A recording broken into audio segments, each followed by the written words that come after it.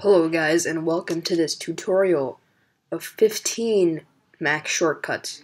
I hope they're useful to you in the near future.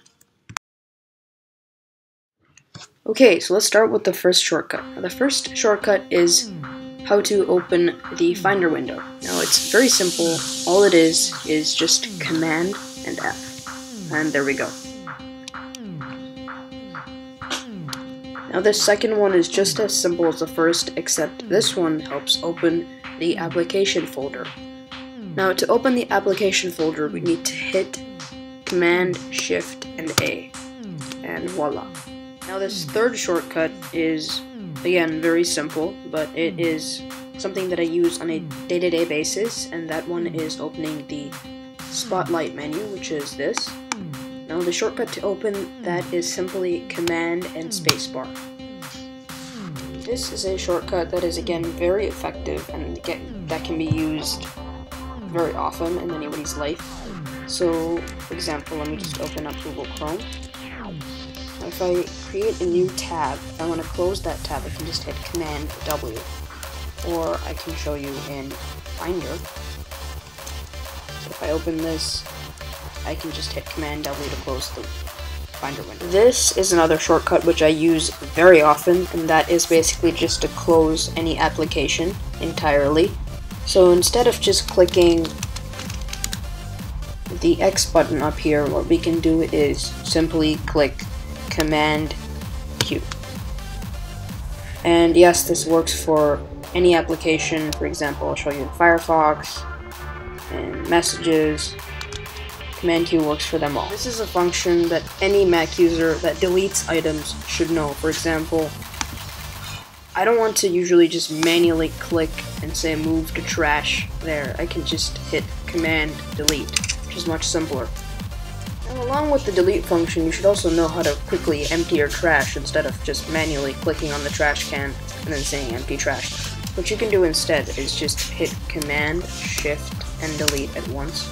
And that should bring up the empty trash window. You just click enter, and there we go, trash is empty. Once again, this is a very simple function. Now this involves minimizing a window or tab or application entirely. So for example, let's just open up Google Chrome.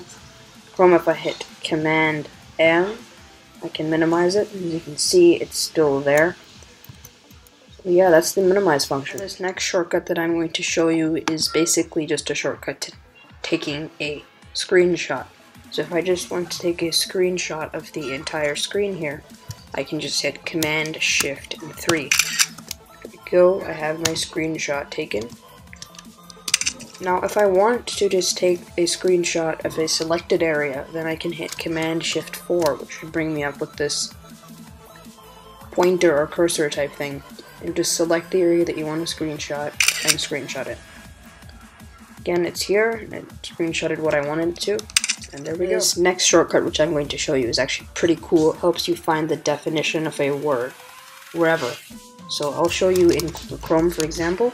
If you just want to look up a word, I will look up apple and select it.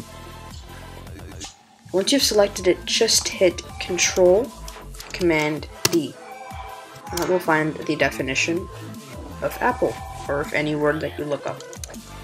These next couple of functions that I plan to show you can be referred to as intermediate functions. Now this function that I'm going to show you involves hiding and showing the dock. Now the dock is this.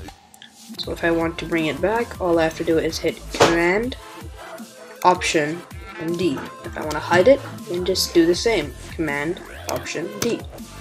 Now moving on to the last 4 functions. Now this function is something that you need if you have a slow computer, or that if you have an application that crashes quite often and hangs your computer. So for example, I'm going to use Chrome as an example once again, and I'll use iTunes. Now suppose that they hang. All I have to do is hit Control, Option, and Escape. Now this will take me to the Force Quit window. Now if I just hit Force Quit on iTunes and Force Quit on Chrome, then there we go. And if your applications hang, then that can be very useful. This is a function where one just switches through different tabs, and it's simply Command Tab. So, I'll give you an example. You can switch through different tabs like that. It's very simple, yet very useful. So now this is a very cool function again. This is a quick search function. This only works with Safari though, which is something that's a little bit unfortunate, but it's okay. So if you just go to text edit, for example, or any stickies text edit, Word document even for that matter, and if you type in any word, or type in Control, select it, and then hit Command, Shift, and L, and quick search in Safari.